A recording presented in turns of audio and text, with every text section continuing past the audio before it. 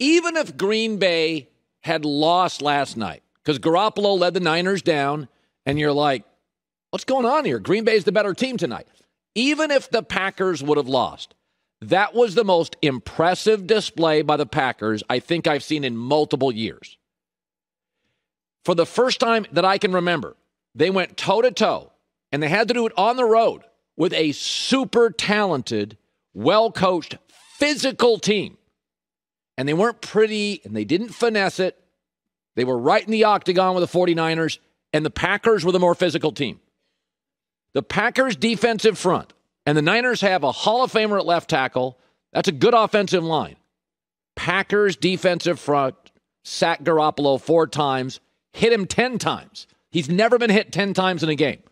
The Packer defensive front, their front 7, missing, by the way, a player or two, pushed the Niners' offensive front around the field. The Packers' offensive line, missing arguably the best left tackle in football, David Bakhtiari. They were on their 3rd string left tackle. Opened up running lanes for Aaron Jones. Gave Aaron Rodgers time to throw. That was impressive. That was a dogfight. I said this last week, I've seen so many Green Bay wins. You know, Aaron Rodgers, comfortable, time to throw, dices, slices. That's a dogfight. Green Bay was the better team last night. They were the better team from the first drive. Matt LaFleur out-schemed Kyle Shanahan. The Packers out-physicaled one of the most physical teams in football. And this is important now because to get to the Super Bowl, and that's Green Bay's standard now. Let's get to the Super Bowl. We're not talking about wild card stuff. This is different. This is the Yankees in baseball, or the Dodgers in baseball. This is your big boy college football powers like your Ohio State, Notre Dame. The Outback Bowl's not good enough. We're talking Super Bowls. So what does Green Bay have? The best teams in this league, and let's just talk Tampa Bay. Green Bay has 3 components that are very, very important, crucial to beat Tom Brady and the Buccaneers. Number 1, Jair Alexander, they have an elite corner. So they can just go say, you guard Mike Evans. Like, try to take Mike out of the game. That's very important. Rams also have that in Jalen Ramsey. The Packers also have, we saw it last night, Kenny Clark and their interior pass rush. They can make an old quarterback uncomfortable right at his feet. Get Tom uncomfortable. Not beating Tampa if Tom's comfortable for 3.5 hours. And the number 3 thing is, they have the ability, Green Bay, to go over the top with Devontae Adams and score very, very quickly. You're not going to run the football on Tampa. You're not running the football on Tampa. So you got to figure out a way to get cheap points. So between the great corner, the interior rush, over-the-top scoring, and you saw it all on display last night against a very physical football team. I just can't tell you how impressed I was with Green Bay. And, listen, you can lose games, believe it or not, and I can go, wow. And when Jimmy Garoppolo came down the field and scored, I thought, this doesn't make any sense. Green Bay is a better football team tonight. The better football team, 90% of the time, wins in the NFL. Green Bay was the better football team, the more physical team. They had a better scheme. They had the better quarterback. And by the way, Aaron Rodgers, and I'm sure you noticed this. This was the good Aaron. This wasn't the passive-aggressive. Did you notice how he barked at his center last night? No passive-aggressive nonsense. Aaron was totally vested, emotionally all in.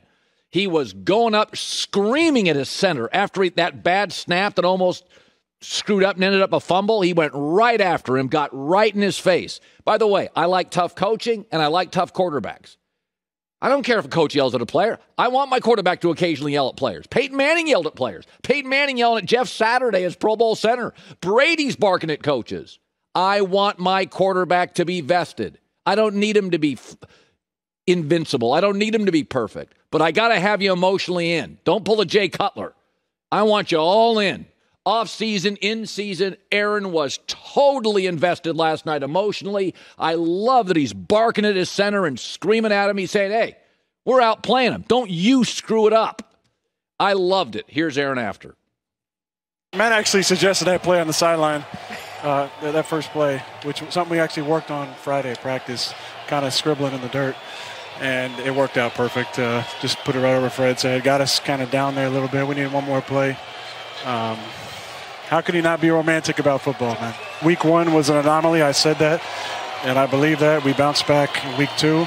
played a great football team tonight, right down to the wire. And this plane ride is going to feel incredible. It's already landed. Good day for Green Bay. Totally earned it. So I want to talk about the Rams and the Buccaneers. I'm not going to get into specifics, but I was invited to a party Saturday night, and I got to spend some time with Stan Kroenke, who owns the Rams. And it's a big deal. That stadium cost $6.5 billion. It was supposed to cost like $3 billion. And Los Angeles is very competitive. LeBron's in town. The Dodgers draw $4.5 million. We got a beach. We got mountains. People here are not interested in average. And Sean McVay bumped into Matt Stafford in Mexico. And Sean McVay's like, we can't have to coach perfectly to win games. This is L.A. And Matt Stafford said, I want to be a Ram. And McVay said, I want you to be a Ram. And Kroenke told me the story of he was on a tarmac and Sean McVay's on the phone and he's pleading with him. This is the guy. This is Los Angeles. This is the guy. And so Stan Kroenke knew, because a lot of people were after Matt Stafford. Remember, there were like 7-8 teams were after Matt Stafford. You had to make a decision quickly. And Kroenke's like a global real estate guy. He was on the tarmac. The plane was taking off. And he knew that once the plane took off, it was going to take another 10 minutes to get in the air so you could talk again, right? You have to get over 10,000. So Kroenke's sitting there. The plane is taxiing.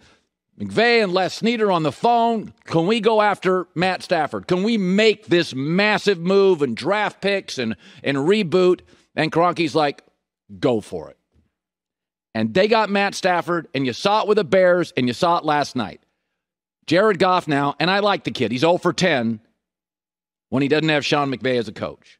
And he got to a Super Bowl. He is capable. But last night is why they got Stafford. Home runs. They had a bunch of single and double hitters. McVay can get you doubles all day long. Stafford's a home run hitter. You don't have to design 11-play drives. And McVay was tired of having to coach a perfect drive to score.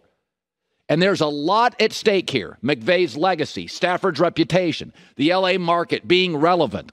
This is a $6.5 billion stadium.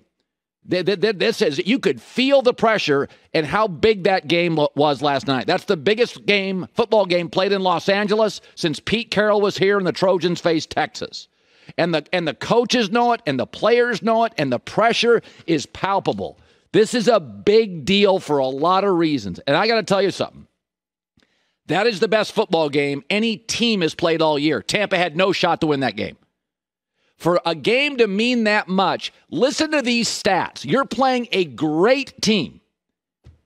Third down, the Rams were 10 of 15. That's like Alabama against Towson State. Pass attempts, Stafford, 8.5 yards a pass. No turnovers, 27 of 38. Penalties, the Rams had 1 all night. Red zone, 2 for 2. That is as good a football team can play in a big spot. Tampa had no chance. Tampa wasn't terrible, but I didn't think the Bears matched the urgency. I didn't think last night the Buccaneers matched the passion or urgency. And you can see how much Stafford means to McVay, and by the way, how much McVay means to Stafford. I never thought of Matt Stafford as an overly emotional guy. McVay, when he came into this league, he's on that sidelines. He's very stoic. Sean McVay can't control himself. He's just running all over the field. He loves this guy so much because he knows how much is invested in Matt Stafford. The stadium's almost $7 billion. You're rolling the dice. You're giving up multiple picks. You're not going to have Aaron Donald around long. Jalen Ramsey. This thing has to work. It's got to work fast. LA's impatient. The market's distracted and crowded. And to play that well in that big of a stage, the Fox late game against that good of a team, I'm not sure I've seen a football team as smartly buttoned up as the Rams were last night. Yeah, that felt, I had several friends go, that felt massive. That was as big as football has been in Los Angeles. Professionally, that was as big a game as this city has had. That felt like a Game 7 of a World Series, Game 7 of an NBA Final. Everybody was invested. Just a fantastic crowd moment, and I don't think Tampa had a chance. Sometimes you just walk into a snake pit. It's like, it's not going to be our night. It's nothing against Tommy, nothing against Arians. I don't think anybody in the league walks into that stadium. Even the Raiders, who are 3-0, nobody walked into that stadium last night and was beating the Rams for 3.5 hours. Hi, everybody. Thanks for watching. Subscribe here to get the latest from the show. Also, be sure to check out more of the best clips from The Herd or go watch a few segments from other shows on FS1.